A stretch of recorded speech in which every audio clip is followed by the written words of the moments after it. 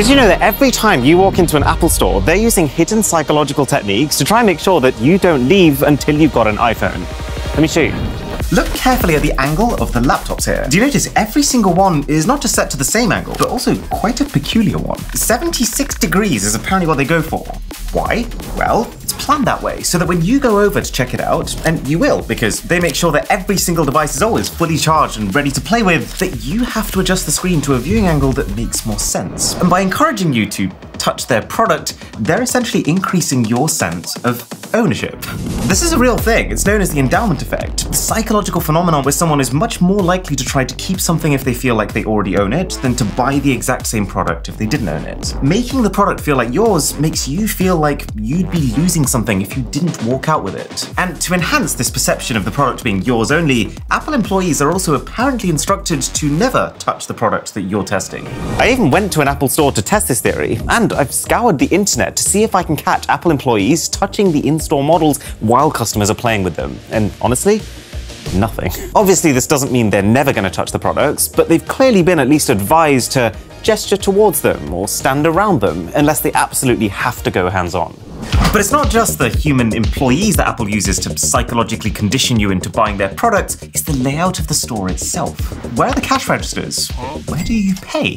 This is all part of the seduction process, to put you in a state where you're not thinking about money. Apple stores aren't designed to be like shops, they're made to feel like a place to just experience Apple. But while of course money is still the end objective and they want you to buy things, doing it this way round makes you feel like you're the prize as the customer. There's no till, they literally bring iPads to you that you can pay on, so you're never waiting in a queue. And they have support specialists on site, but they don't call them technical support or the help desk. Apple instead labels their technical support service the Genius Bar, which is nothing more than a subtle rewording, but it changes how you feel about it. Removing the word help makes things feel like less of a problem. Calling it a bar instead of a desk makes it feel like more of a leisure activity than a work activity.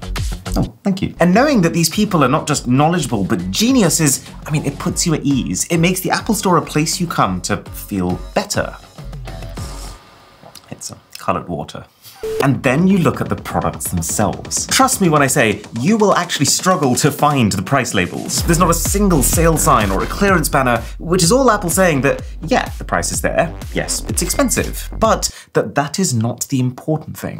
It's all about you, the products, and this grand tech paradise that you're inside of. And this is why they almost completely do away with giving you a spec list for their products. As far as Apple's concerned, forget about it. Doesn't matter. What they want is for you to, this is going to sound slightly odd, emotionally connect with the technology, and they give you the space to do that. Every phone, laptop, and iPad has an ocean of empty table between them, but it's not them being disorganized with their store layout, it's them deliberately signaling that actually, yeah, this iPad or this watch right here is important enough to be worth taking up half the table. It's a really subtle way of increasing the buyer's perception of the value of the item. And then when you're standing there using this tech with all that space, you then feel important as a spin-off effect. And by the way, this feeling of space isn't just some conspiracy theory that you can find in the dark depths of Reddit. Apple have been really public about the kind of feeling that this delicately considered, airy, laid-back atmosphere can create. We actually don't call them stores anymore. We call them town squares. And the fact that the whole store is just this one continuous, undivided space means that even though you might come in to just see one thing, there's a good chance you won't leave until you've felt and touched a lot more. It is crazy to think how much thought goes into these four walls, and we haven't even got to the employee handbook yet. Like, look at the outside of an Apple store. Glass everywhere. And that's partially recognizability. This is what people associate Apple stores with. But also, it shows every single passerby exactly what's going on inside. It shows people playing Angry Birds on the iPads, people playing Whack-A-Mole on the HomePods.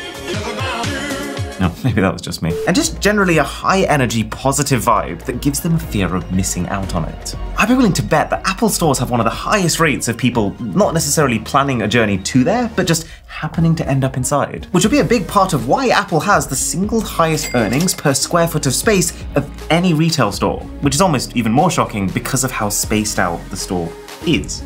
Not to mention that for some of their flagship venues, Apple goes so hard with its architecture and design that the stores themselves have become tourist attractions that people seek out just for the experience of being there. I mean, the one in New York City, for example, boasts a 30-foot glass tube as an entrance. They took over the massive Los Angeles Theater, completely remodeled it, and have now called it Apple Tower Theater. There's one in Singapore, which is this giant glass dome on the water, designed to look like a floating lantern. Oh yeah, and the one in Dubai has this massive balcony, which is considered to have one of the best views of the entire area, to the point where it's actually being dubbed as the living room of the city. Kind of like this is the bedroom of my house.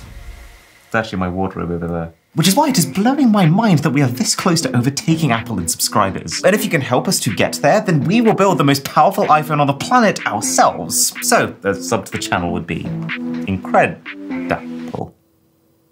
But yeah, I mean, the point is, if your shop manages to become a cultural icon, then all that money spent on design and decor, that's gonna make itself back very quickly. And then, to absolutely maximize the number of repeat customers to their Apple Store, Town Squares. The company even holds these completely free Today at Apple classes on things like photography, which sounds like a very strange use of both people's time and the limited, really expensive store space that you have to use. And brand image is their absolute #1 priority. And so they've just decided that fewer but more deeply invested consumers is the most secure bet. Not being in a rush to make quick sales and just letting people in their own time gently fall in love with the brand is a decision that you can tell Apple has purposefully made. And nothing makes the company's slow and steady sales approach clearer than the way that employees have been trained. When I went to the Apple Store recently to test this service, I came up with some of the most ridiculous reasons why my Apple devices weren't working, including that my iPhone was closing apps every time I looked away.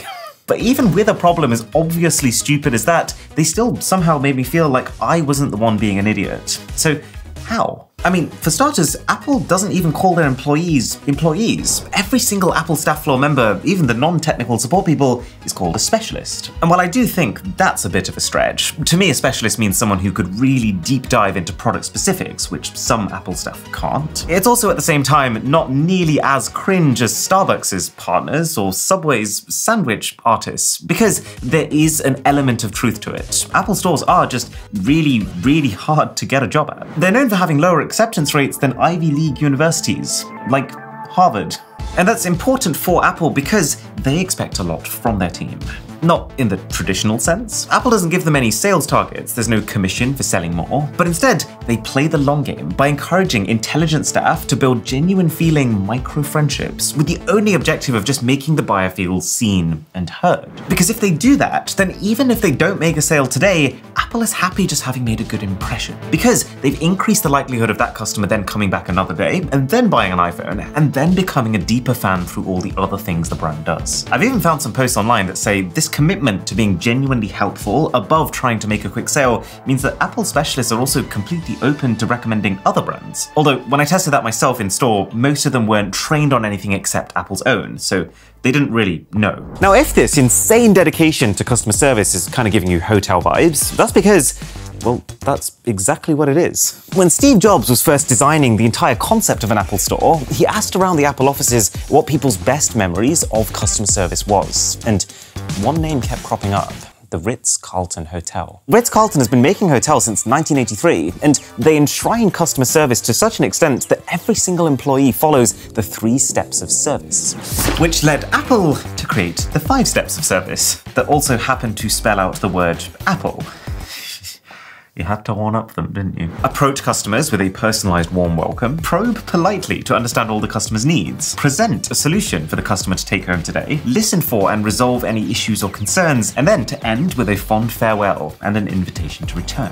And credit where due, they kind of stuck to this by the book when I was there. I was approached no less than 3 times within my 30 minutes at the store by someone with a big, wide smile asking if I needed a hand. And then when I explained my made-up problem to one of the guys, he on the spot immediately booked an appointment at the Genius Bar, which was 10 steps from where we were standing, which did mean that I didn't leave the store until I had a satisfactory solution. But then, if you thought all of those rules on the Apple staff were a little bit excessive, then the Apple Store Employee Handbook just gets downright creepy, with a list of, no joke, banned words. So this manual was leaked in 2012 by Gizmodo. I'm sure it's changed somewhat since then, but the crux of it is that Apple really wants their team to frame bad situations in a positive way that sort of takes the blame away from the Apple products themselves. And just for fun, while I was in the store, I did actually test this. I told the guy that my MacBook was getting incredibly hot around this region here, which is kind of true, it was happening with my old one. But then when he repeated the issue back to me, just to confirm it, he did subtly reframe it as the laptop having been warm, which I did find quite amusing. So between the endowment effect, the store layout, the space between products, the employees, there is so much happening in these Apple stores to coerce you into walking out with a shiny new iPhone. And now that you have it, the Insta360 Flow is what's going to take it to the next level. And trust me, when I saw this, I thought, oh, it's just another stabilizing gimbal. But no. The legs fold out to become a tripod. The handle extends to become a selfie stick. The battery inside this Flow is powerful enough to double as a battery bank to charge your phone. And it's just so easy to use. You literally unfold it and it's on and ready. Every control is right underneath your fingertips with this smart wheel, including the ability to remotely check footage and scrub through it to make sure it's all okay. Plus, when you're filming, you just tap the subject that you want to focus on, and the Flow just makes sure that you basically never lose sight of it. Even if what you're tracking disappears behind something, it's intelligent enough to remember what it looks like and just carry on the tracking as soon as it appears again. So hit the link in the description to get Flow-ing today.